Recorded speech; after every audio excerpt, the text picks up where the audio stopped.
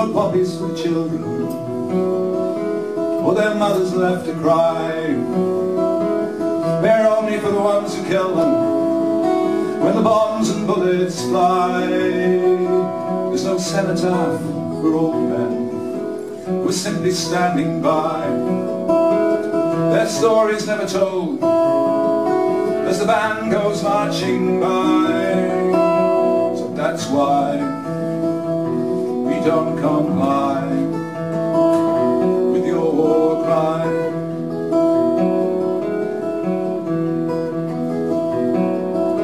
With a soldier as a hero, what do we call a child? With a life blown apart and a memory defiled, what do we call a mother, once considerate and mild, deranged out on the street, vengeance running wild? That's why we don't comply with your war cry.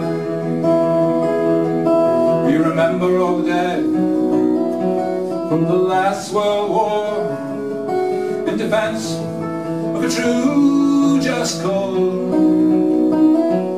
But no one ever said we should forevermore consent to every war.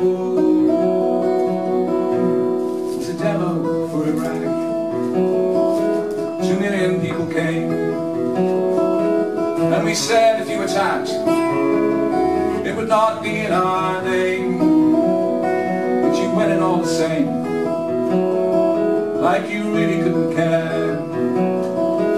And 1 million people died on the lies of Bush and Blair. That's why we don't comply with your war cry.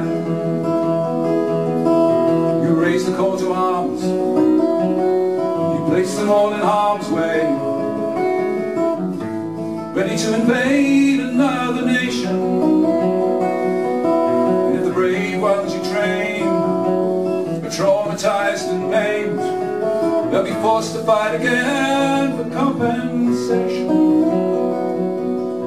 We keep 2 minutes silence, we remember all the dead, but we can't forget the violence and the words that are never said about the murder of civilians, and all the casualties of war, and all the poppies in their billions should be fallen to the floor. That's why we don't come